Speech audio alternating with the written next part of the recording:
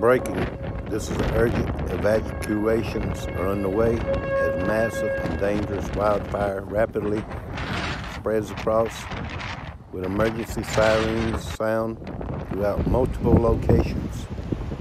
Currently in Texas at the Panhandle, urgent mandatory evacuations are underway as emergency sirens blare for residents across the Panhandle in Texas, as well as surrounding areas. Multiple departments are on the scene, battling 4 significant and dangerous wildfires with winds over 65 miles per hour, making containment extremely difficult.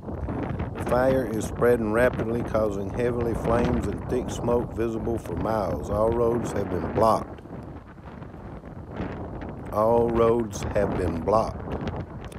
Police and emergency officials are urging everyone to leave as this is a life-threatening situation.